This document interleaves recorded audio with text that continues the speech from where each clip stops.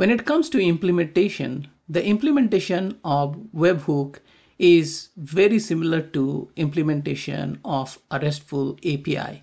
So question is, what is a webhook and how is it different compared to a standard REST web API? So webhook can be defined as a mechanism for communication between different software applications or system. It allows one system to send notification or data to another system automatically when a specific event or trigger occurs.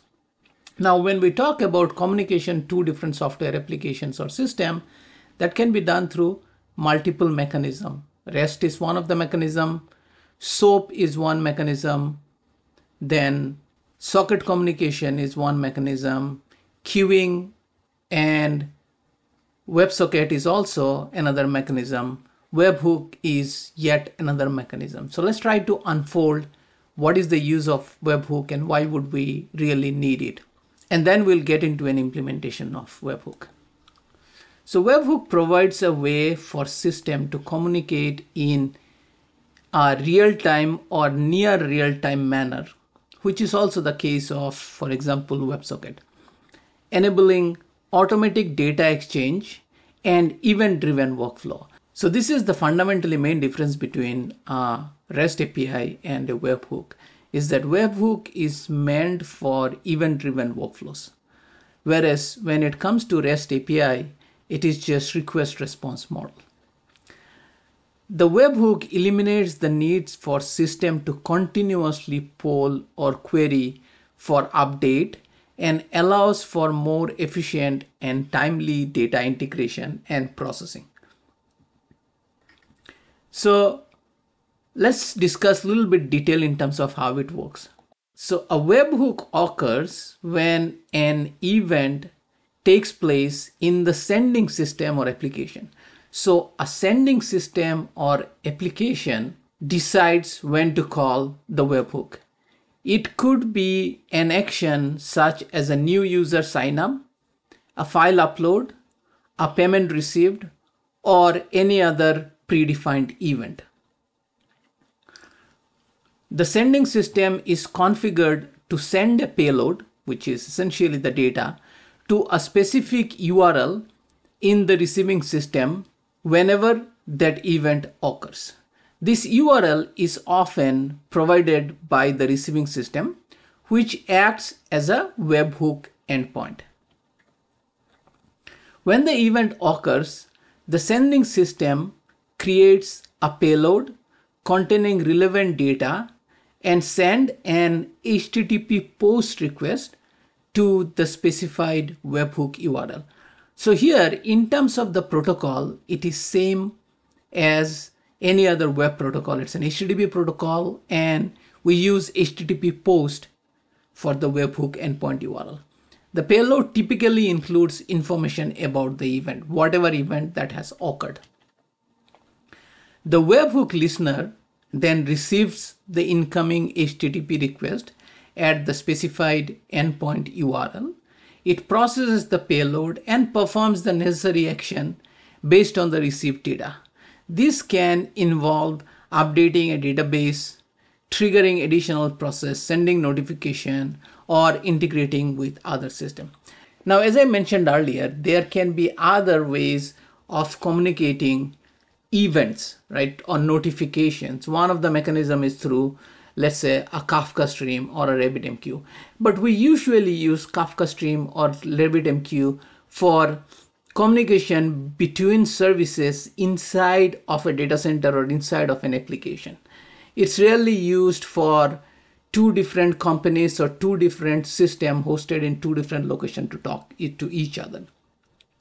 This is where webhook really shines, where you define a webhook and let someone which is not inside the periphery of your system call you whenever an event occurs on their side. So you can update or keep your system up to date near real time based on the event occurring on the client system or on a vendor system.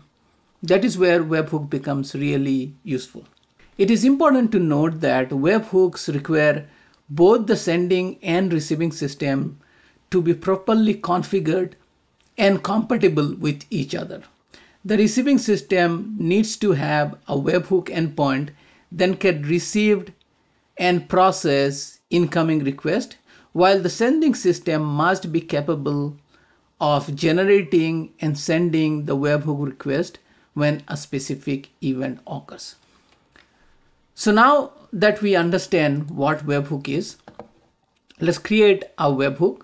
And for the webhook, I'm going to use an ASP.NET Core empty application.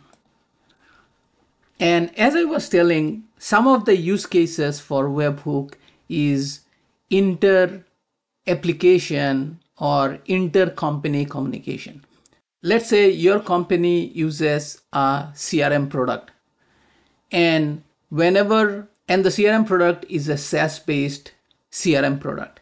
And whenever a client is added to the CRM system, you want to get notified so that you can also update some of your systems and records.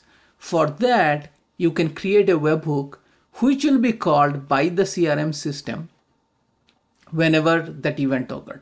So now what I can do is here I can name it as webhook demo, and let's create ASP.NET. Let's use .NET 7.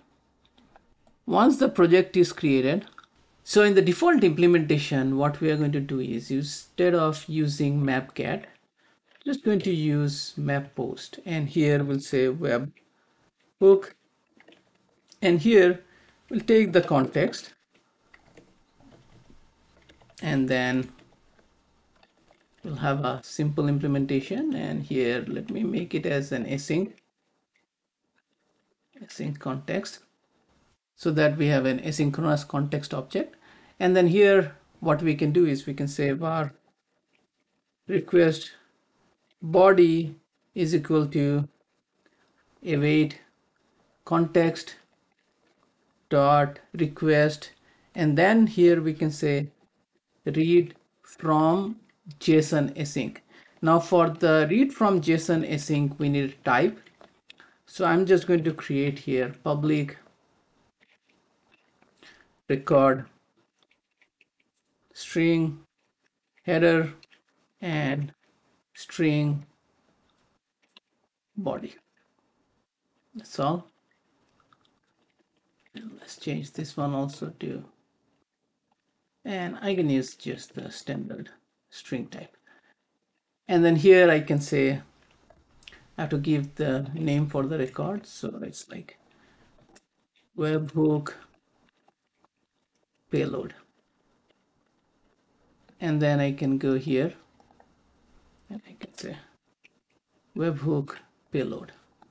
So I got the request body here, and then I can just, for the time being, for this example, I can do console.writeLine, and I can say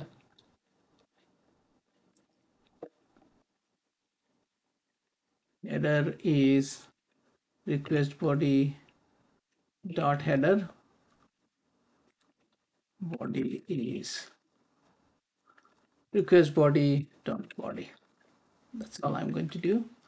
And then I can just do context dot response dot status code is equal to 200, and then await context dot response dot write async, and I can say webhook acknowledged. And here let's just use, because it can be nullable, it's just question mark. And that is pretty much it. This is our webhook which is ready. Now here I'm just writing the responses to console, but as you can see from here, you can take this response and you can process it any way you want. So the processing can be writing into a queue, writing into a database, or doing some updating your internal systems calling other API. I'm going to run this application, and the application is started. It is running at HTTPS port 7103. So I'm going to open Postman, and in Postman I'm going to go to 7103/webhook.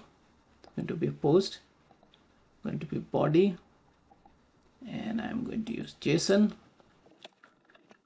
And here I have a header, and then body, and here I'll say hello webhook. That is my implementation, and then I'm going to send, and I got webhook acknowledged 200 back. And if I go to my console, I can see header is header, body is hello webhook, as expected. So this is a very simple implementation of webhook. Now, once you have the webhook URL ready, this is the URL that you are going to provide to other applications or the producer of notification for webhook, and they are going to configure this webhook URL into their application, and they're going to call it back whenever there is a notification. Now, it is also a good practice to implement authentication in webhook, and for the authentication we can have a very simple implementation. We can have implementation like JWT, or we can have implementation with respect to API key in header. So for example, if we want to implement the API key based authentication, what we can do here, and why I'm saying API key based authentication, because in most cases the webhook is going to be called from another server application. So API key should be a good implementation for that. So we can do context dot request dot header dot contain key authorization. If it does not contain authorization, then we'll just response code is equal to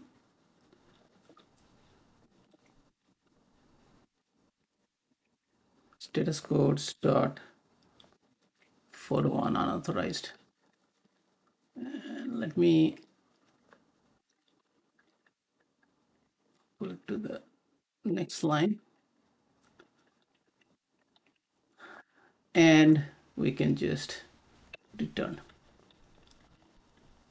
And otherwise what we can do is we can just copy this line, and we'll say our API key is equal to context dot request dot header, and this is the key. And here we can make a check. If API key is not equal to API key, then again the same thing we can do, just return a 401. So let's try it out now. Let's run it again, and as you can see, it's a very simple implementation of authorization using API key. Now here it's not going to be hard coded. This data is going to come from some data source for validation, but I'm just hard coding a value. Now if we call it as is, we'll get a 401 unauthorized.